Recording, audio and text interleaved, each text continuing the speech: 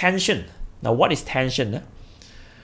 When a rope attached to an object is pulling on the object, the rope exerts a force on the object, and the magnitude T of that force is called the tensions in the rope. Okay. Let's see this example. Right? See this example.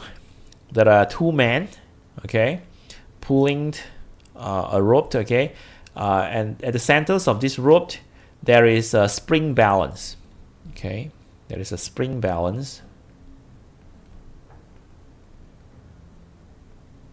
Okay, we know that spring balance is used to measure force. Okay, so these two men pulling on this spring balance, and let's say this spring balance is show a force readings 80 newtons. Okay, 80 newtons. So this 80 newton is called the tensions of the rope. Okay, so that is tensions. Always remember, tensions is a pulling force. Tension is a pulling force. Okay, if you pull something, okay, then you give tensions to that object or to that rope or string. Okay, so that is tension. Okay, you pull on a rope, you pull on the strings. Okay, then you give tensions to the rope. Okay.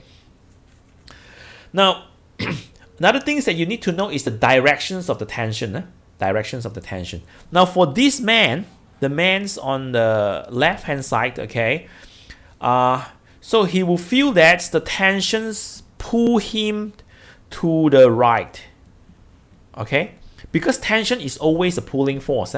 So there is a tensions on this rope. So for this man, the tension pull him to the right. Okay, but for this man, the tension pull him to the left.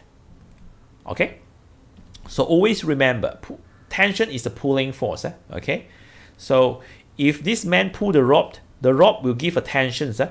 We give a tension to this man, and then he will pull this man to the right.